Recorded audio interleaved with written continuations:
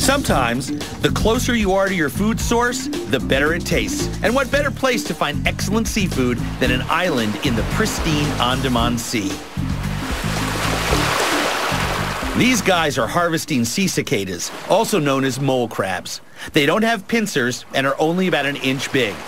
In Phuket, sea cicadas are only found in the soft sand by water's edge on a few beaches. Local harvesters just kick up the sand with their feet, pull the nets through the water, and let the tide carry the cicadas into the nets. Sea cicadas are more like a tiny crab than the traditionally known cicada insects. And there's a restaurant that prepares and cooks them right along the shore. Jakajan Seafood is a family-run business that's been parked in front of this sea cicada hotspot for about 30 years. Go figure, sea cicadas are their top dish. They're washed thoroughly to remove all the excess sand, and the tiny legs are removed.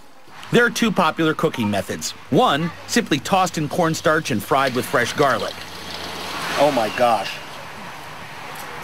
If you love soft-shell crabs, if you love delicious teeny little shrimp that you eat whole, skin on, you will love these. Oh, wow. But they also fry them tempura style.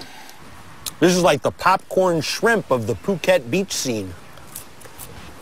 I could eat about 700 of these.